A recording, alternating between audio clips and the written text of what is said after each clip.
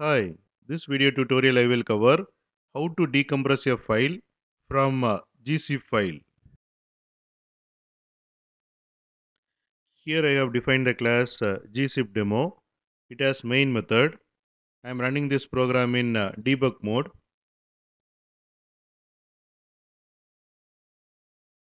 Here I have created GZIP demo object. Then I am calling decompress method and I am passing input GZIP file as helloworld.gz. Here you can see that file.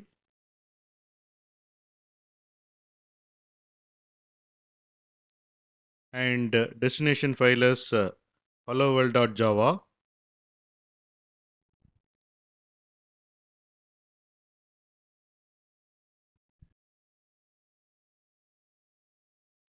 Inside try with resources statement, I have created a FileInputStream object,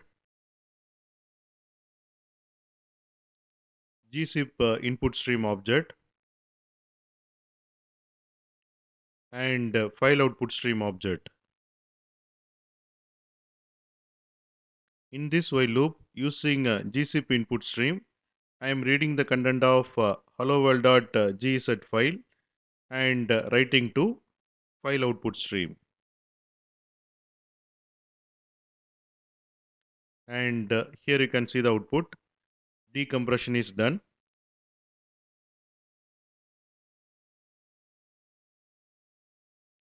And here you can see destination file helloworld.java is created.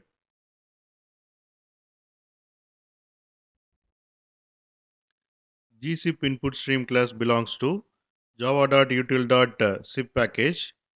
Superclass of GZIP input stream is inflator input stream. Superclass of inflator input stream is filter input stream.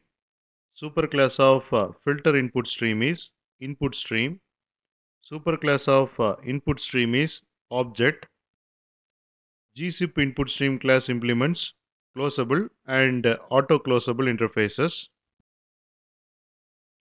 GZIP input stream class supports these two constructors. Using these two constructors, we can create GZIP input stream object. Here you can see the methods supported by GZIP input stream class: close method, read method, and this is about how to decompress a file from GZIP file. And thanks for watching.